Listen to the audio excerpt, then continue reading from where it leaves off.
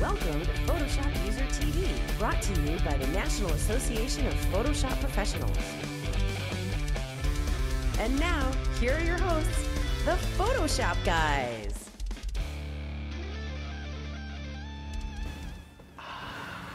Well, hello everyone, and welcome to another episode of PhotoshopUser TV, which of course is brought to you by the National Association of Photoshop Professionals, publisher of this fine magazine and many other things. We are live right now. We're live. We are live right now. Crazy.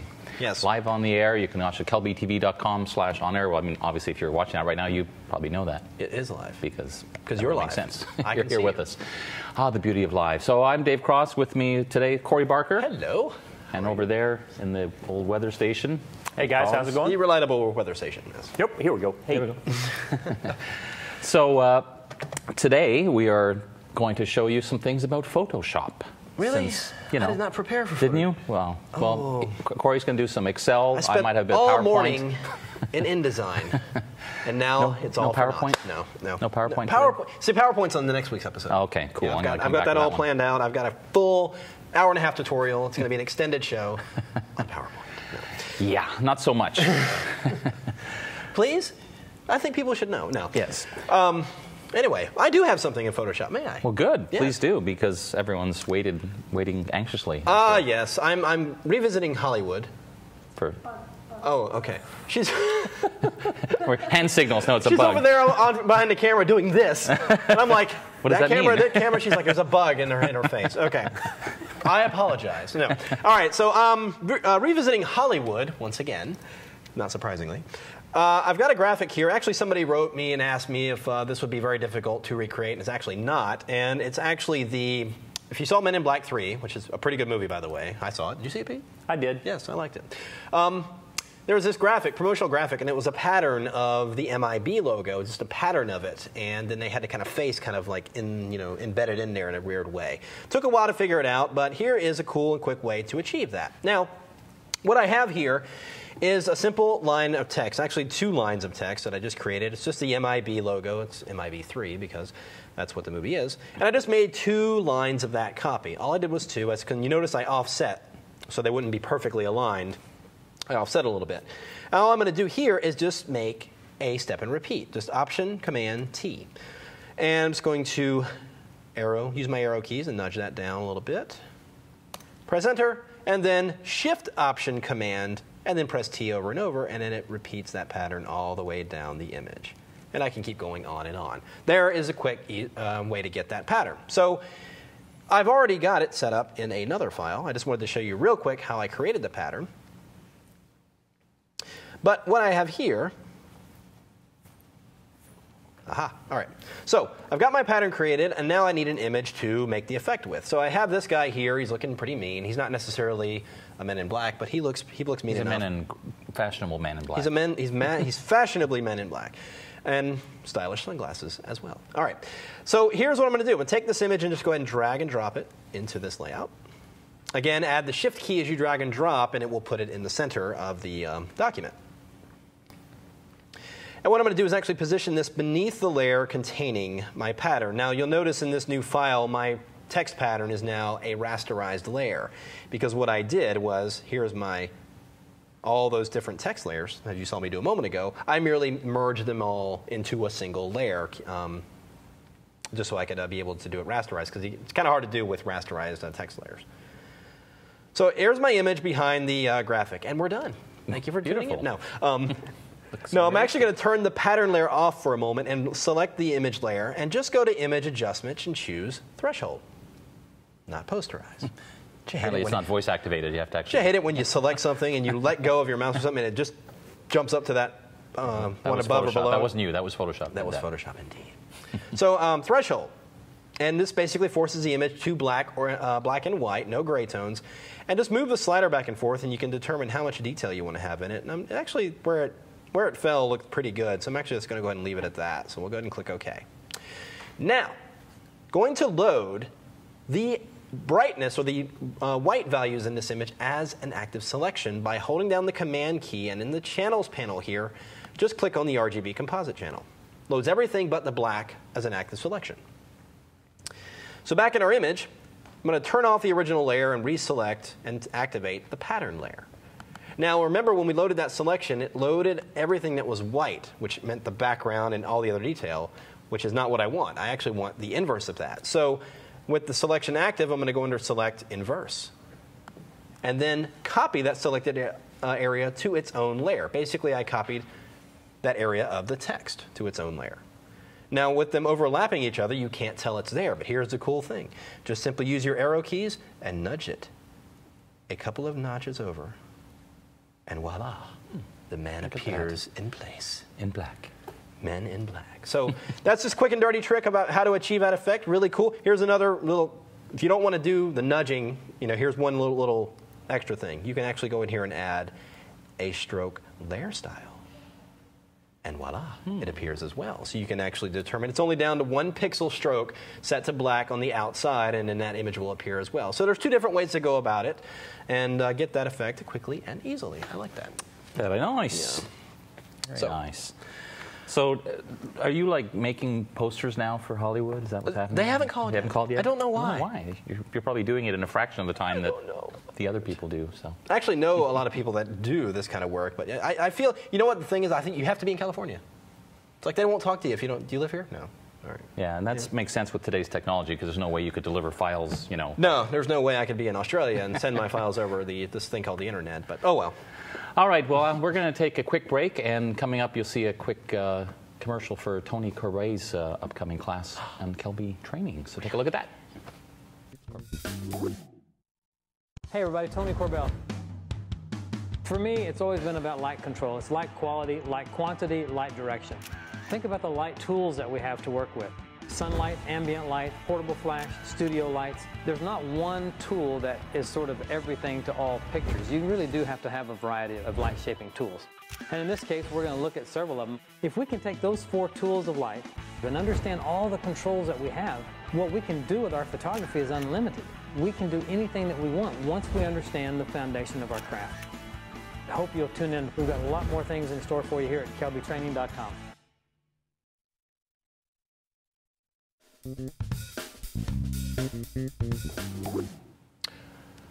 Well, hi everyone, we are back, and we've got more Photoshop goodness coming up. But first, we must say that the name was that gentleman. Corbell. It's Corbell. That was my French Canadian coming out, Corbet. Yes.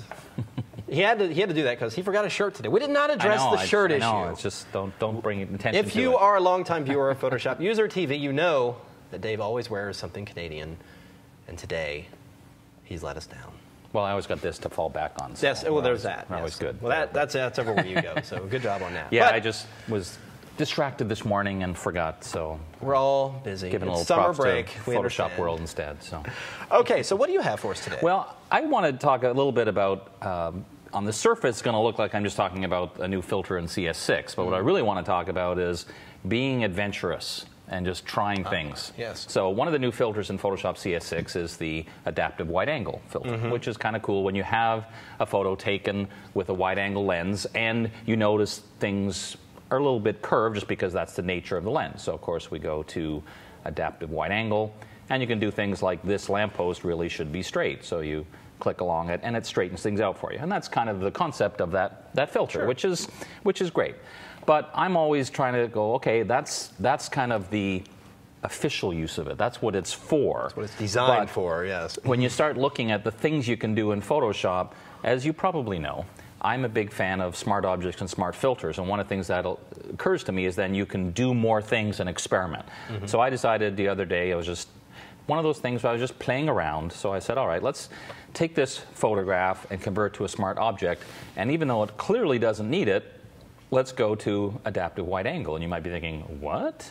That doesn't make any sense because this was not taken with a wide angle, and that's kind of the idea. I thought, well, what just happens if I start to look at some of these other options? Now, some of them won't work because obviously this is a JPEG from a stock photo, so it's not going to have some of the things, and some will give you errors. But if we just try it, we can say the whole theory of this is to say, for example, this should be straight. Well, clearly it shouldn't, and when you do, you get a very odd result like that.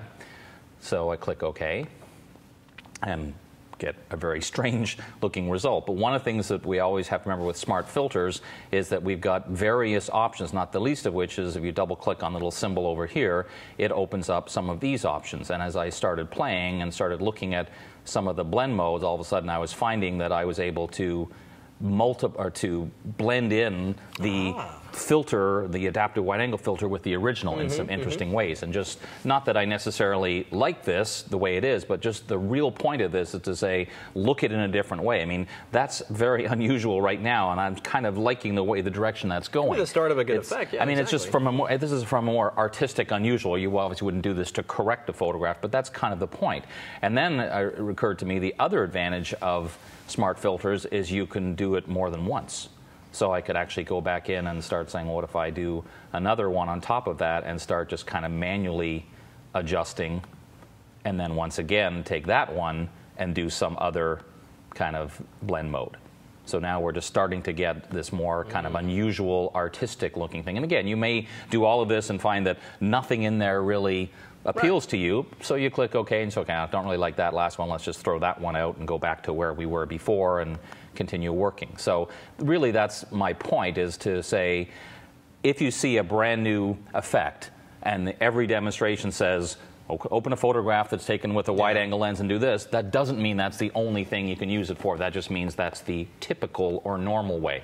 But taking advantage of smart objects, smart filters means you can, I just decided to say, well, I wonder what will happen if I do this to this photograph. I really had no idea, and it's not ideal, it's not perfect yet, but I just like the fact that it's getting me closer, so now I could say, what if I just lower the opacity maybe a little bit, and then build on that in some other way. Right. Maybe make that into a smart object and then do something different. It's really, that's the point. It's just to let your creative juices flow and realize. I just did a feature for the Photoshop User magazine and just talked about layer styles and how you don't necessarily, and Pete and I know you do this too, is don't necessarily take them for what their face value is, what they're named, and Bert's a big proponent of this too. Go to the filters, go to the brushes, and just push those sliders back and forth and up and down. I mean, just do everything, and you never know what you're going to discover. This is a good example too, where this, excuse me, the whole thing took 3 minutes. It wasn't like I invested 2 hours in some experiment. I just said, oh, well, what will happen if I smart object, adaptive wide angle, double click? Oh, that's kind of interesting. And there's going to be those times where you do go into something like that and you get nothing. You're going nowhere, and it just turns into. But you know now.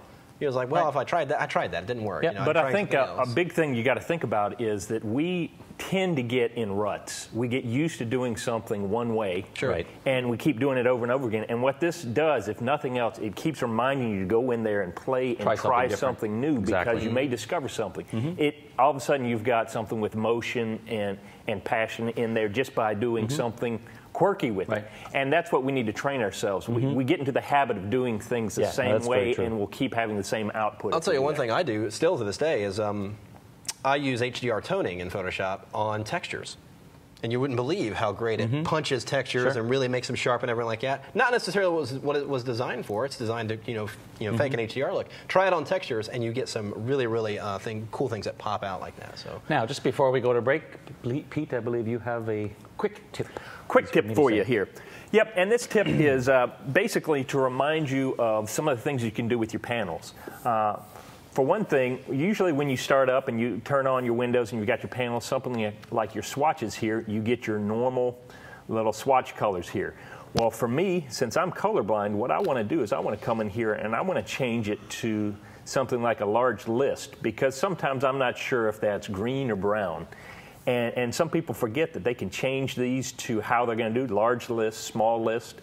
But you can also do that with your panels over here. If you have a hard time seeing these little tiny things, make sure you come over here and do, say, your large thumbnails. And that's a real quick thing, but this is the one that I wanted to show you that I was reminded just last week by Zorana, came over from Adobe.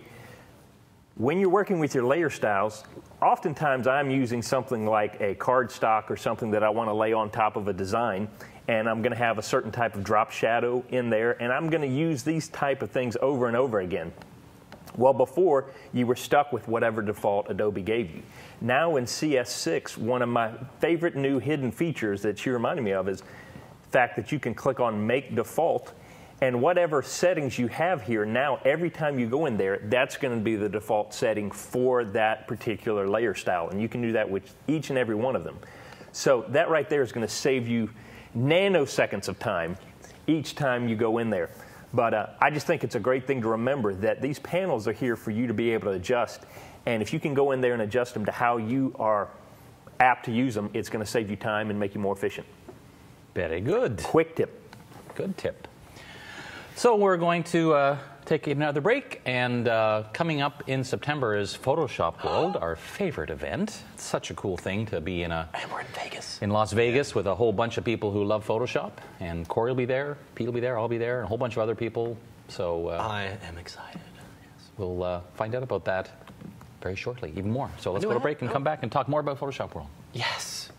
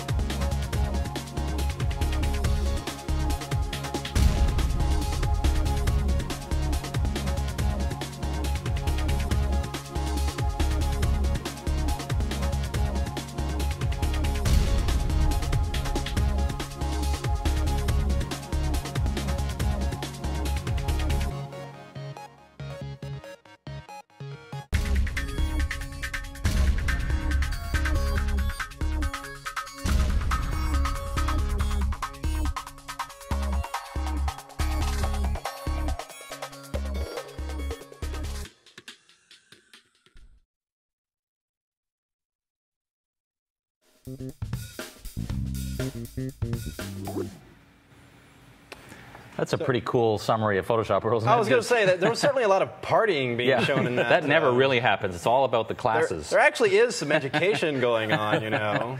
But we're going to be in Vegas, so, you know. It's Yeah, no, but it actually really is a good summary because it shows a lot of the other stuff that goes on. It really is fun. I mean, we do have a blast, you know, in addition to the training, which the training is fun too. Right. You know, everything that's, you know, surrounds the event is really a blast. So we have a lot of fun. I do find it interesting that in that movie, as I watch that ad, I see my daughter in there 3 times, each time with a different hairstyle and different Photoshop World. So. And that's all in one event.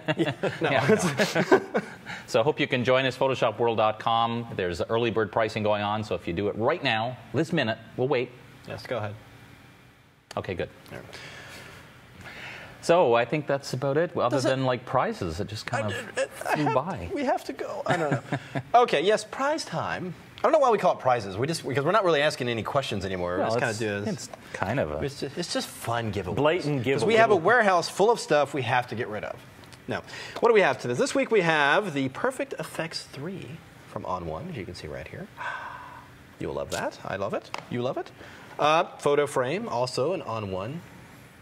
Great plugin. They have great plugins. They do. They really have some of the best stuff out there. And lastly, we have Picture Perfect Practice. This book I have not looked at. This is, in fact, this is the very first time I've seen it. Brand new. Brand new. But nice cover. you will get all these three. And how will they get all these? Well, technically, they just have to go to kelbytv.com and answer or just put a comment. But since some people like Since a we're going trivia to have question, a fun I'm going to ask question. just for fun a trivia question. And from where are you getting those? From my app called the Photoshop Quiz Game, available okay. now. Which of these functions only works with an internet connection?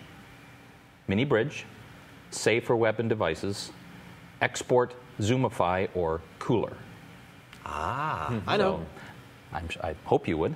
So there's a sample question, but you don't have to answer that. That's just for fun. To get these prizes, just fill in a little form and leave a comment of some kind, maybe a suggestion of a tutorial you'd like to see, something of that nature, and you could win this fine collection of prizes. You think I should show them my cool thing I have on screen? Go for it. Corey's a nerd. Wait a minute. Let me see if I can get it to work again. Corey has been playing. Of course, on cue, it doesn't work. Here. What you got over there, Corey? You got something on your desktop? Really that you're working on? fascinating when it works. There we Okay, go. there we go. If you put my screen, all right. So this is a cool site. Look, I'm actually Iron Man. Look, you see I'm actually in the suit on Iron Man. I found this site by accident, and I kid you not, I was playing around with it for like an hour. That doesn't surprise me somehow. I actually recorded myself on screen and then edited myself in the no, I didn't do that. That is way nerdy. But actually, it's kind of a cool thing. If you want to check it out, it's IamIronman2.com/UK. It's obviously a British thing that they had done for the promotion for the Iron Man 2 movie. Cool. Pretty cool thing. Check it out. That has nothing to do with anything we're talking about on the show today, but I just thought that was pretty cool. It is kind of fun. So that's about it. Thanks for watching. We're going to be doing another live show in a little bit. Yes, so stay here. If you're a real glutton for punishment, hang around. Otherwise, bye. See you next time. Bye.